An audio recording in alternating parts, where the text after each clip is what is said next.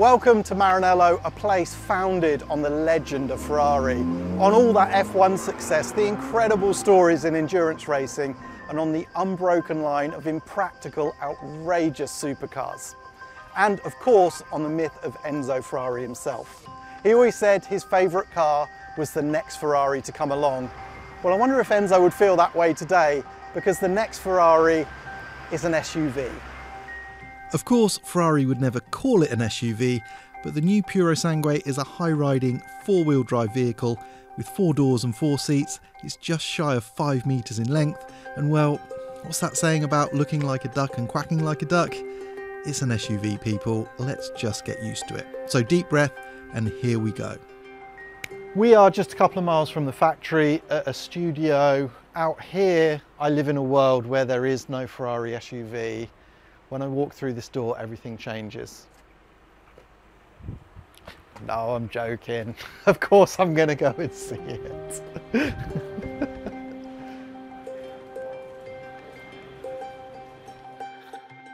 Okay, here we go. It's a big old unit. Wow.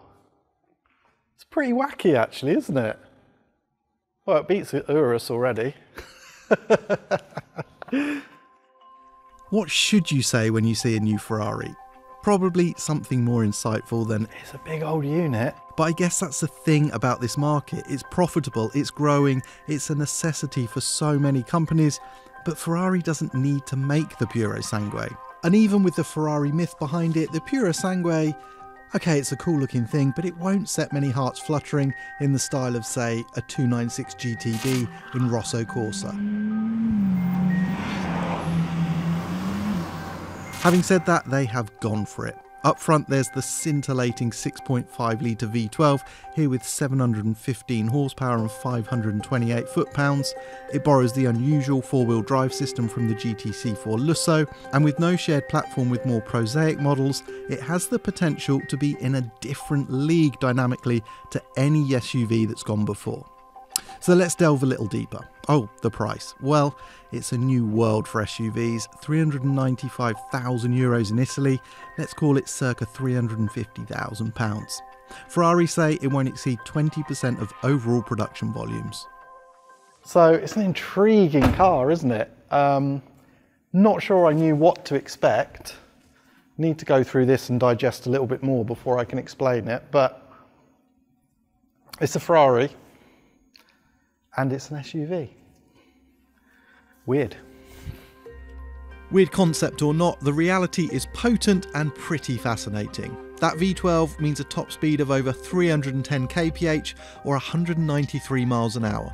The Purosangue covers 0 to 62 in 3.3 seconds and 0 to 124 in 10.6. That's nearly a full second quicker than the new Urus Performante, and although the price is a huge step up, the tech, especially on the chassis side, is very trick indeed. So there's a V12 for traditionalists, but the chassis of Purosangue is really radical. As well as four-wheel independent steering, there's a new system called Ferrari Active Suspension Technology. It uses Multimatic's true active spool valve system. Okay, so essentially at each corner there's a damper with an electric motor and an actuator, and that can accelerate or slow the piston within the damper. It's so powerful that it negates the need for anti-roll bars. This car does not have anti-roll bars, and Ferrari's claim that it cuts body roll and pitch by up to 30%. So it's a really incredible system. When you have this level of control, you can play with roll stiffness at different corners of the car in different phases of a corner. For example, freeing up the rear dampers on exit to increase traction. But this body control is really crucial because Purosangue is heavy. This is 2,173 kilos dry, and that's when it's fitted with all the lightweight options. Basically, we have a 2.5 ton Ferrari.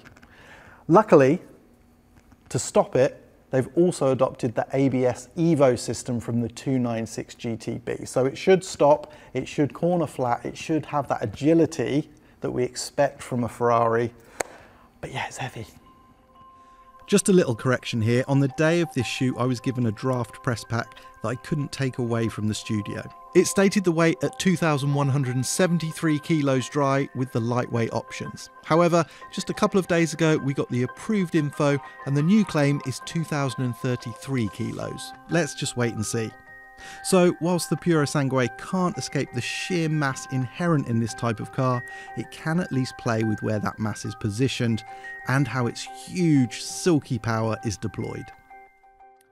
I think as important as the power that this V12 produces is where it's placed. Look how far back it is in the chassis. This is the front axle line and the engine is right behind it. So we've got a weight distribution, 49 front, 51 rear. At the back, there's also a transaxle, 8-speed dual clutch, same gearbox as in 296 or SF90, lovely short ratios, on average 26% shorter than in a GTC4 Lusso, and that improves responsiveness and acceleration. Of course, this car also has four-wheel drive, but there's no mechanical connection between the front axle and the rear. It's just like a GTC4 Lusso. There's a separate drive shaft that comes off the front of the engine into a 2-speed gearbox to power the front wheels. So it's a totally different solution to any other SUV. This is just a different animal altogether. But it also means this car doesn't have four-wheel drive capability from 5th gear onwards. So there's plenty of shared technology with other Ferraris, the V12 and 8-speed dual clutch box, the four-wheel drive system, but the aluminium chassis is all new and boasts torsional rigidity up 30% from the GTC4 Lusso. It's lighter despite being much bigger too. The body is made from a mix of aluminium and carbon fibre, including the roof, with high-strength steel for the intrusion bars and B-pillars. In terms of aero, the most obvious features are the aero bridge on the front wings, calling to mind the F12 Berlinetta, and the floating wheel arch trims. The former is to reduce drag, whilst the wheel arch vents are part of a solution to seal off the front wheels to prevent transverse turbulence. What you can't see are aerodynamic devices on the lower wishbones, vents above and below the DRLs that channel air to the aero bridge and to cool the brakes respectively, and a host of other measures to cool the engine, front gearbox and rear e-diff. There's no rear wiper, but air is channeled to clean it from the lower surface of the rear spoiler. Okay, so that's the sexy stuff. I guess we should check out the practicality of this Ferrari too. What strange times we live in. Well, this is new. I love the doors. Gives you really good access to this rear cabin. Plenty of room. I'm somewhere between like 5'11" and 6'6", and plenty of headroom. Normally, as standard, this car comes with carbon fibre roof. This has got the optional glass roof. I mean, it's a Ferrari, let's stick to the carbon fibre one. But individually adjustable rear seats. I'm the world's worst passenger, but this is a pretty nice place to be. So despite the low roofline, the Purosangue feels pretty spacious. It's not a Range Rover, that's for sure, but it's probably pitched about right. Only the small load area lets things down for those annual skiing holidays, or a really big shop at Waitrose. It's barely half that of a Range Rover and only marginally bigger than a Porsche Macan. Okay, so this is my favourite seat in any Ferrari. Now, one of the things about V12 GT Ferraris that's hard to convey, but absolutely critical to their character, is they have this sense of majesty above and beyond the V8s, which are the little race cars, the screamers. There's something majestic and magical about the big front engine V12 GTs. And if they can endow this with a similar sense of character, it's a real achievement. So what I do like, it does feel luxury. It feels sort of old school grandeur, which is really, really nice. And they've got so much right, okay?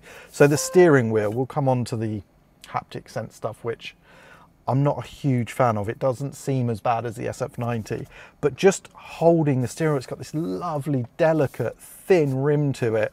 These lovely big paddles as usual on a Ferrari, and it just feels special. And then it's got this really plunging windscreen, so you don't feel low, but you don't feel like you're in an SUV. Just the driving position is much more Ferrari GT like than that, and I just like this sense of restraint. This is not a car that's gone over the top. It's got this slightly gimmicky open gated gearbox controller which they adopted recently. The haptic stuff, I will reserve judgment on until we're on the move, because that's only the time you can really tell how good it is. But there's a few little trinkets to it, like this floating controller for heating, etc., that goes back into its recess. It's got the dual dash situation that Ferrari have adopted recently as well. But overall, there's a nice sense of calm and class, which is something we don't talk about enough in the V12s, but is the very foundation of their character.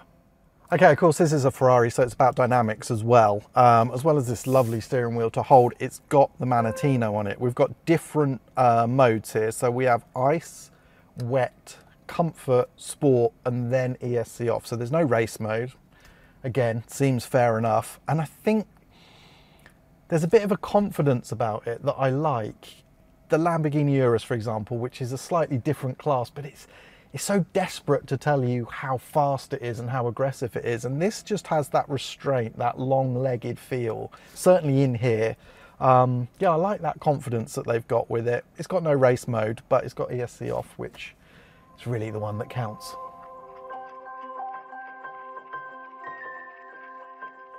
One thing that is very clear to me, having spent time with the Ferrari Purosangue, apart from the fact I can't really say the name very well, is that Ferrari has done what Ferrari always does, and that is throw technology and passion at whatever project they're working on.